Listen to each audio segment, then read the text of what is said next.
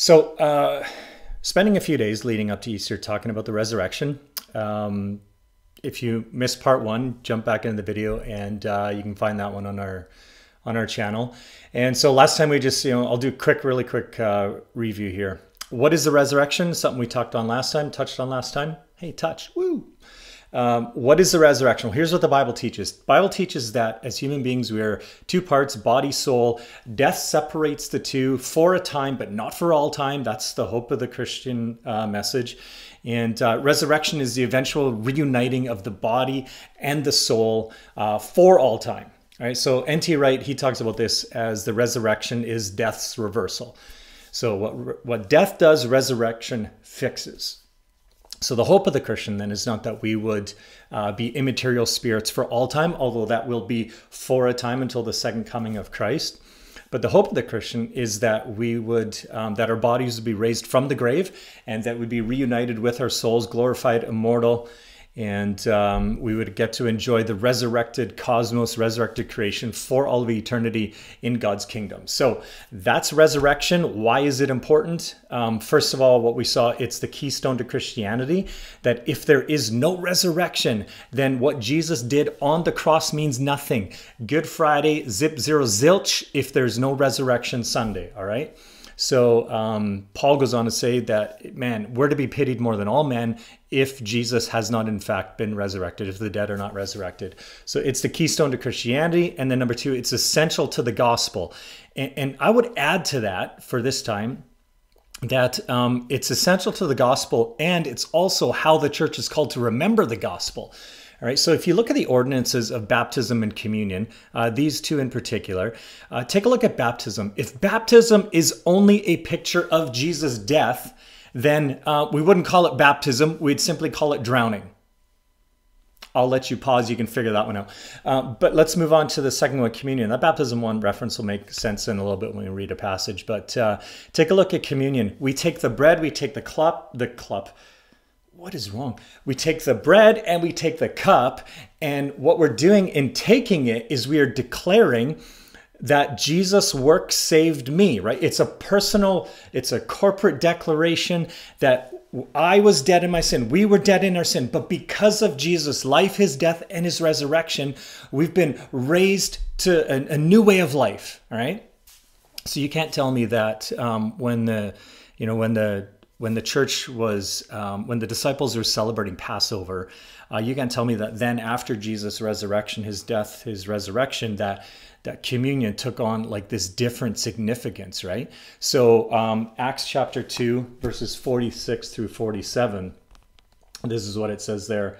Let me find that for you. Acts chapter 2, 46 through 47. It says, and day by day, this is talking about the early church, all right? Day by day, attending the temple together and breaking bread in their homes, they received their food with glad and generous hearts, praising God and having favor with all the people. Right? So they would gather together in their homes. They would remember what Jesus has done for them. And it took on an absolutely different significance, not just because Jesus had lived, died, but because he had also resurrected, right? And then it goes on to say, and the Lord added to their number day by day those who were being saved. So the good news is that Jesus didn't stay dead, and it affected everything. It's the keystone to Christianity. It's essential to the gospel. It's essential to how we as the church remember and proclaim and declare the work of Jesus in the gospel. All right. So why is the resurrection important? Let me give you a third reason. The third reason is that the Holy Spirit uses the resurrection to give the church a new way of living. All right. So Romans chapter 6, the verses 1 through 4 says, what shall we say then? Are we to continue in sin that grace may abound? By no means. How can we, and listen to this, listen to the language. How can we who died to sin still live in it, right? So picture death, picture burial, okay? How can we who died to sin still live in it? Do you not know that all of us who have been baptized into Christ Jesus, right? So there's the going down, being, dying to death, dying to sin. Do you not know that all of us who've been baptized into Christ Jesus were baptized into his death? We were buried therefore with him by baptism into death, in order that just as Christ was raised from the dead by the glory of the Father, we too might walk in newness of life, right? So that's the picture in baptism, is you die to your sin and you're raised to walk in a new way of life. That's why we call it baptism, not drowning, because if the resurrection wasn't a part of this whole thing, then we just be like, hey, you died to death, all right, but let they drown, right? But baptism is we bring them back up again. Because why? Because Jesus got out of the tomb, because we walk in newness of life because of the resurrection of Jesus Christ, okay? So after Easter, we're actually going to be preaching through the book of Acts, and what we're going to see is that God used the church to expand his kingdom incredibly. And so the church is sent out with this unbelievable news that we are all dead in our sins, but Jesus, he rose. Jesus is alive. Death has been defeated. And so you don't need to stay in your sins either. You don't need to stay dead. Why? Because Jesus rose from the grave.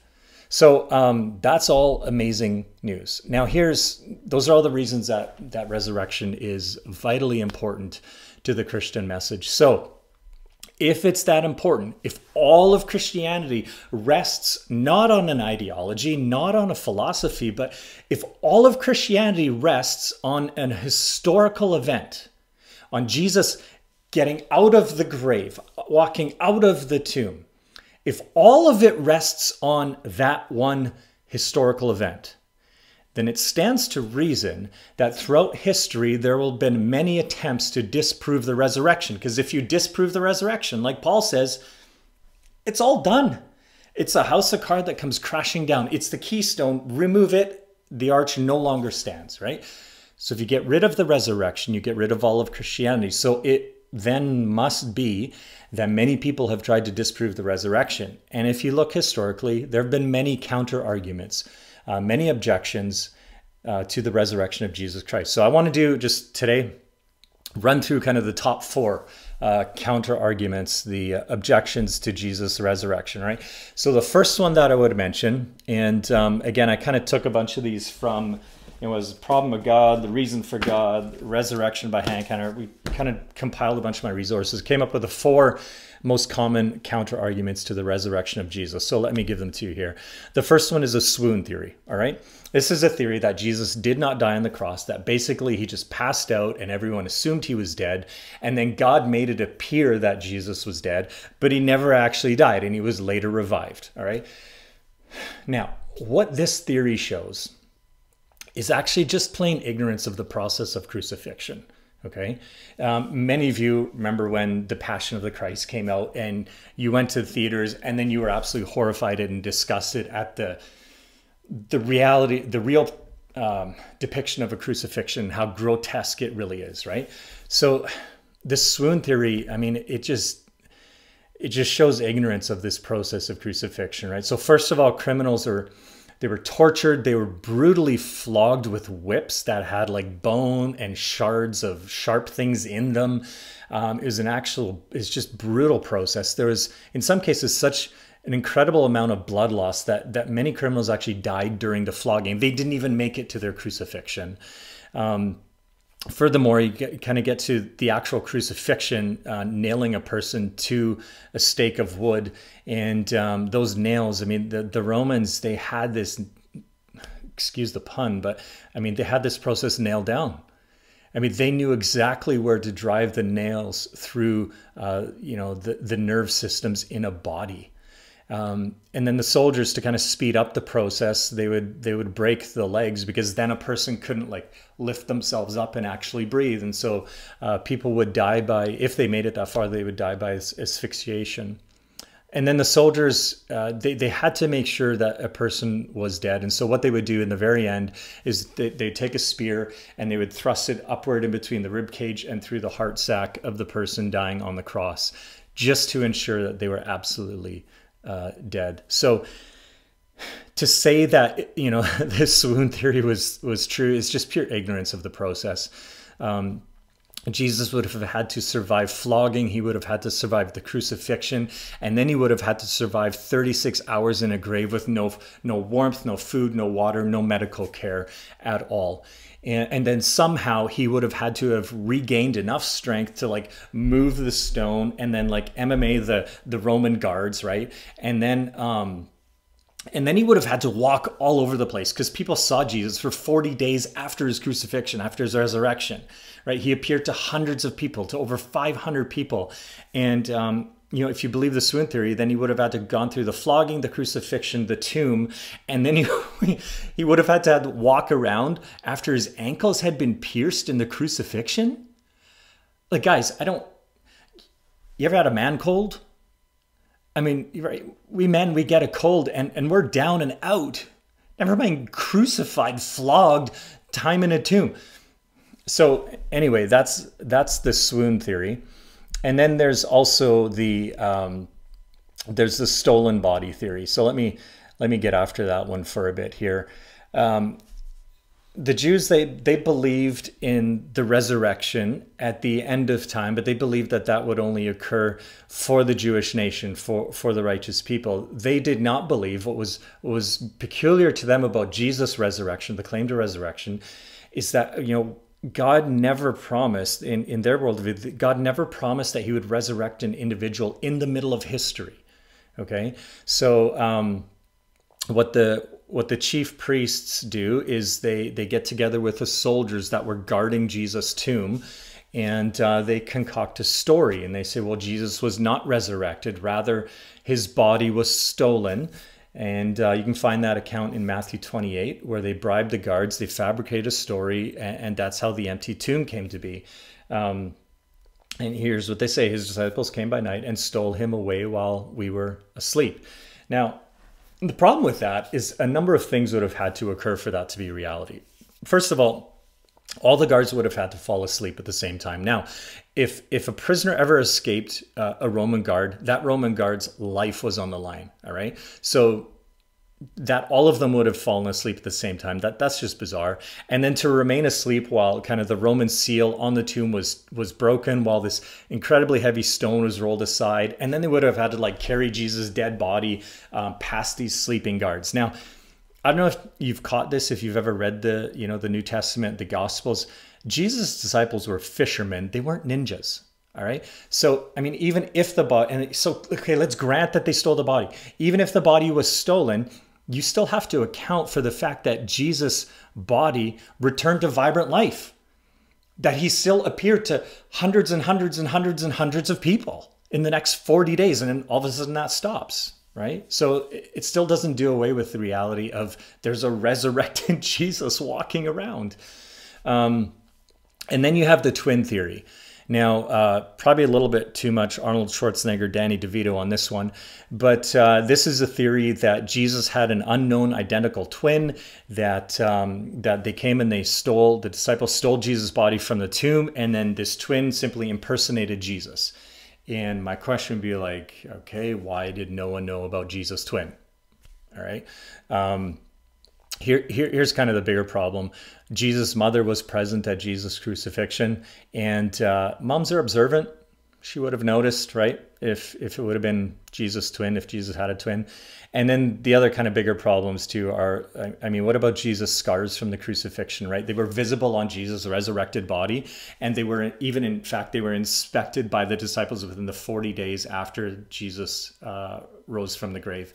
And then you still have the issue, well, the tomb is still empty, the burial cloths are left behind, all of that sort of thing.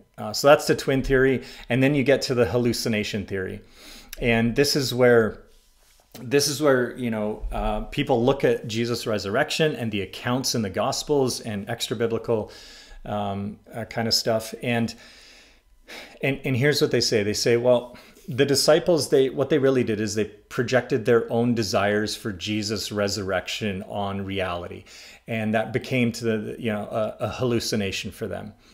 And that the stories of Jesus' resurrection, it was just wishful thinking by the disciples, and it was parable at best. Here's the problem with that. Hallucinations are private individual experiences.